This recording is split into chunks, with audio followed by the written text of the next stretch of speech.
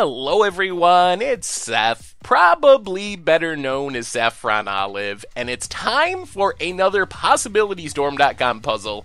And this week, we have not just a PossibilityStorm.com puzzle, but according to the Possibility Storm crew, this is the single hardest puzzle that they have ever produced in the history of the series. So if you're interested in checking out the Rivals of Ixalan season of Possibility Storm, make sure to head over to their Patreon. Anyway, like usual, gonna go over the rules real quick, give you a chance to pause the video, see if you can come up with a solution, and then I will jump back in and give you the answer. So the first and most important rule of all PossibilityStorm.com puzzles is you gotta win this turn. No passing, hoping for the best, hoping the opponent makes a mistake, you draw something good. Gotta win this turn. For this puzzle in specific, that means dealing 7 points of damage to the opponent through some blockers and a Spires of Araska, also a lifelinking blocker, so keep that in mind as well. We have a bunch of creatures, some pump spells in hand, some tricks, including Path to Metal that we could potentially flip, so I'm gonna let you pause the video, see if you can come up with a solution to this week's PossibilityStorm.com puzzle, and I will be right back to give you the answer.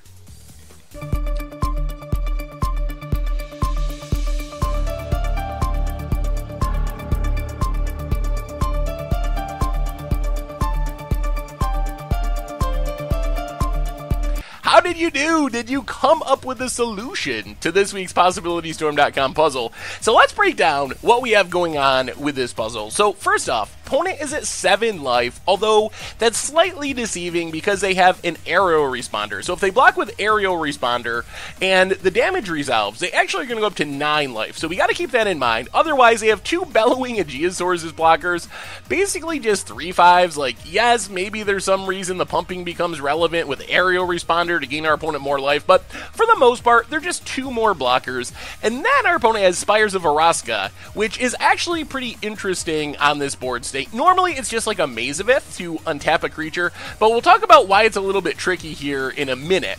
On our side of the battlefield, we have a motley crew, or maybe a rowdy crew, of attackers. Tajkrop Elite 2/2 can exert to pump our team. Rowdy Crew has the counters on it. We got lucky with the discard, so it's a 5/5 with trample. Needletooth Raptor can enrage to shoot down opposing creatures. Ixalan the Skinshifter can theoretically become a copy of one of our other creatures, as long as they're both attacking.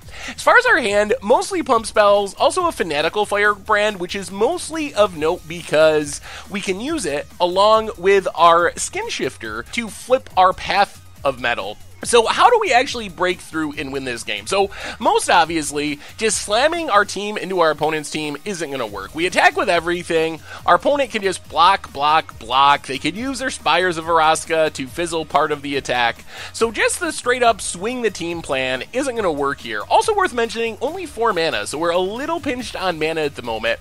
As far as our hand, Radiant Destiny, not very good because only Rowdy Crew and Skinshifter actually share a creature type, so it's kind of just like pumping 2 of our creatures, so it's not super exciting. Sure Strike, Hazoret's Favor, give us more pump spells. Yes, we gotta sack the creature to Hazoret's Favor at the end of turn, but we don't really care, because if we don't win this turn, we lose anyway. And then Fanatical Firebrand, like I mentioned, can get in 1 damage, can also flip our Path to Metal, or gives us a way to trigger Enrage if that's what we need to do. So how do we go about winning from here? And I think that step 1 is, we need to try to get rid of some of our opponent's creatures to be able to force through more damage. So the easiest way for us to do this, without having any actual removable spells, is just use 1 of our red mana, cast Fanatical Firebrand, and use it to ping our own Needletooth Raptor. So that triggers Enrage, lets us deal 5 damage to a creature the opponent controls, which means we can just shoot down Aerial Responder, which means we get rid of the lifelink problem. So our opponent's not going to be going up to 9 after blocking. So that's step 1. Then we go to attacks, and when we attack, the first thing we want to do is make sure we exert our Tajkrop Elite to pump our stuff, and then we need to copy our Tajkrop Elite with the Skinshifter's copying ability. So Skinshifter will become a second Tajkrop Elite. However, this is where things get a little bit tricky.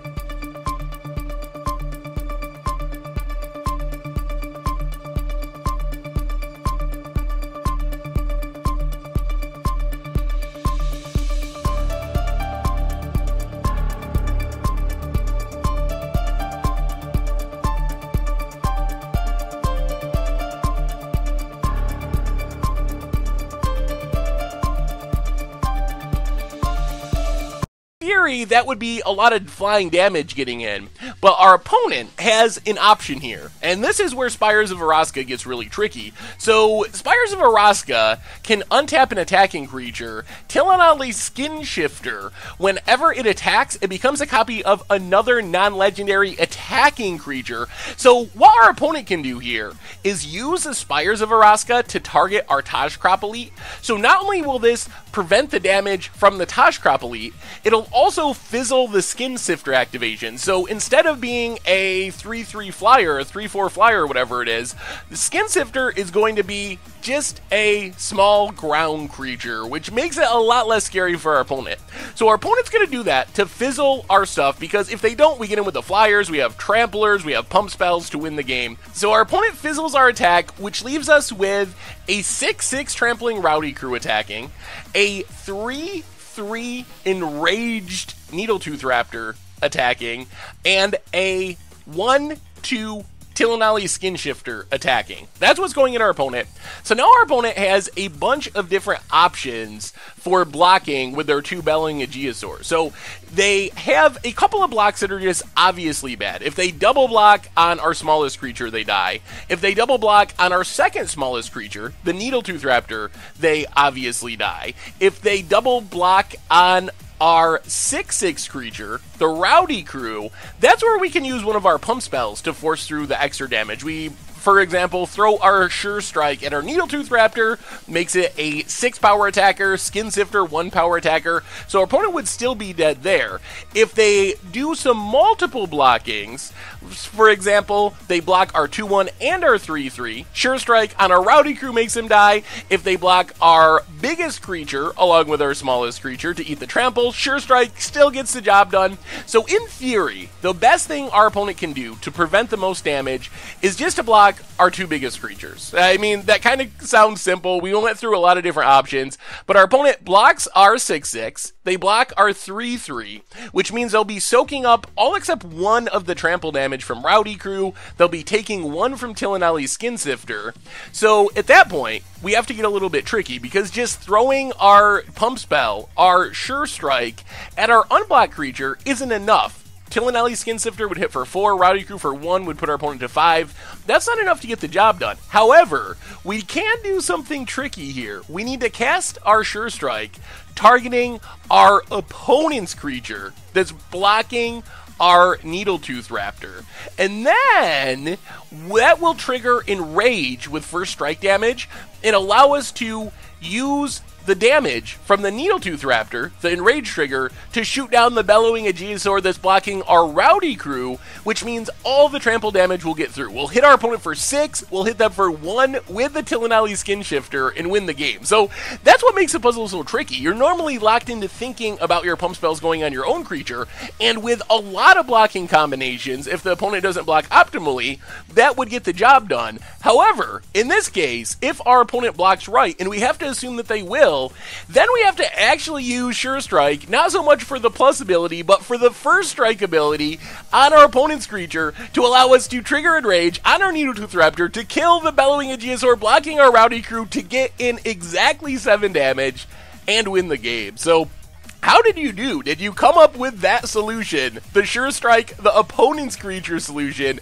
to this week's Possibility Storm puzzle? Let me know in the comments if you have any other ideas for winning outside of the ones we talked about with the obviously bad blocks. If our opponent blocks suboptimally, it's really easy to win. If you have another way of winning if the opponent blocks well, make sure to let me know that as well, because I would be curious to see.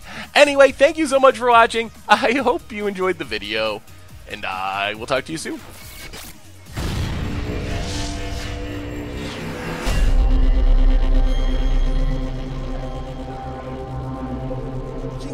If you enjoyed it, help us out by clicking that like button down below. And to keep up on all the latest and greatest, click that subscribe button. And don't forget to hit that bell icon to get alerts whenever we have new videos. And if you want to, check out some of our other sweet videos here and here.